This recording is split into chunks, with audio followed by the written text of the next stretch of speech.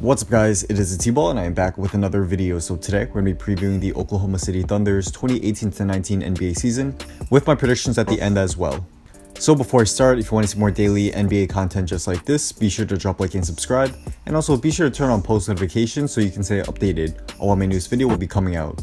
So the Oklahoma City Thunder have made some pretty big moves this offseason. They were able to re-sign Paul George to a long-term deal that prevents him from going to LA anytime soon, re-sign Jerami Grant to a 3-year $27 million deal, sign Nerlens Noel, and trade Carmelo Anthony along with the first-round pick for Dennis Schroder to round out their big moves. So what will be the Thunder's starting lineup, how will their new acquisitions fit on the team, and how many wins will they have?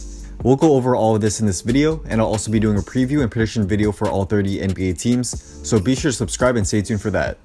And before we get into it, a huge shout out to SeatGeek for sponsoring this video.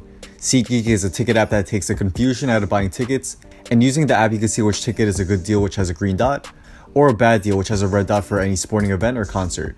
It's an easy to navigate app, and it's a must-have for anyone who's interested in attending an event.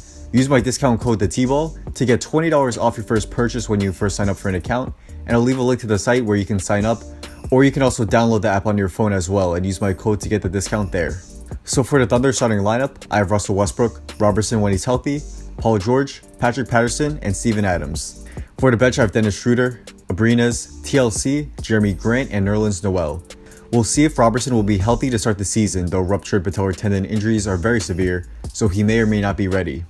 But when Robertson comes back, if he manages to still be around 80 to 90% of his former self on defense, he and Paul George will form a nightmare defensive combo at the wing, and they could stifle top forwards and also guards as well on switches.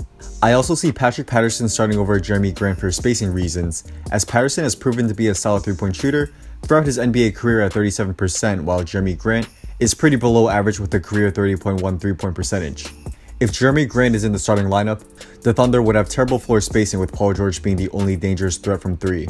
Grant can come off the bench and be a great energy and long defender, and the Thunder can run Robertson, George, and Grant at times together to give them 3 wings and forwards who are long and can switch easily on defense. To address Ferguson, I'm not sure if he's going to be in the regular rotation.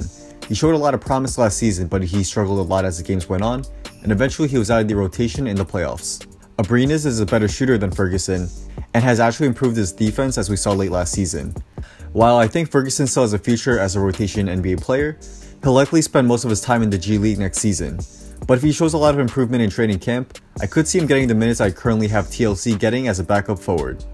Oklahoma City really upgraded their bench by trading for Dennis Schroder and signing Nerlens Noel. This gives them arguably a starting level point guard and center as their backups. I also did a full breakdown of how these two players fit with the Thunder, so be sure to check out those videos out on my channel if you haven't already. But for a quick rundown, Schroder gives the Thunder an excellent backup point guard and 6th man who is a great attacker and solid finisher at the rim. He can collapse defenses and kick it out to open shooters out at the perimeter like Paul George and Alex Abrines. He puts a ton of pressure on defenses with his driving ability, but I would like to see him improve his outside shot.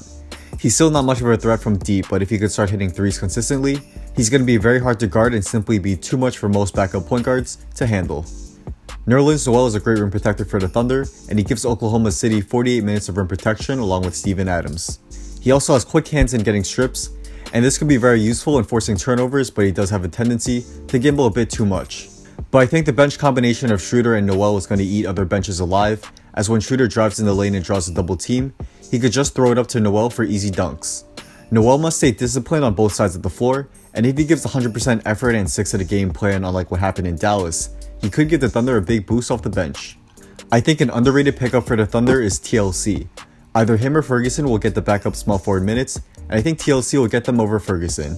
TLC was the 24th overall pick in the 2016 NBA draft, and he's a wing who could guard both forwards and guards. He has solid size and long arms, and this has given him the ability to be a solid defender at times, getting his hands in the passing lanes, contesting shots, and getting blocks when he's beaten off the dribble. He's still young and pretty raw, but he has the tools to be a very good defender and switch on D. He's working on improving his 3-point shot, and I think he is pretty underrated as a passer, as he has the size to see over defenders and make the right pass. He reminds me of a former Thunder player in THETBALL, and if TLC can turn out like him, he would be a great pickup for Oklahoma City. Overall, I think the Thunder have really improved this offseason by keeping one of their top players, improving their bench, and simply getting rid of Carmelo Anthony. They're going to struggle with spacing on offense, but they have a ton of defensive versatility, and they can make up for their lack of shooting there. It's a very athletic team that will look to play at a very high pace, and I think they'll be pretty fun to watch. I expect them to have a very good season and finish with a 52-30 record, with Robertson returning as he was a key piece for the Thunder last season.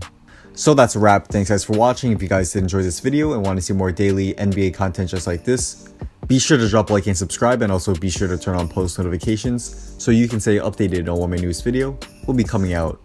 Also follow me on Instagram and hit me up if you want to talk about basketball, business, or have any video ideas you want me to do.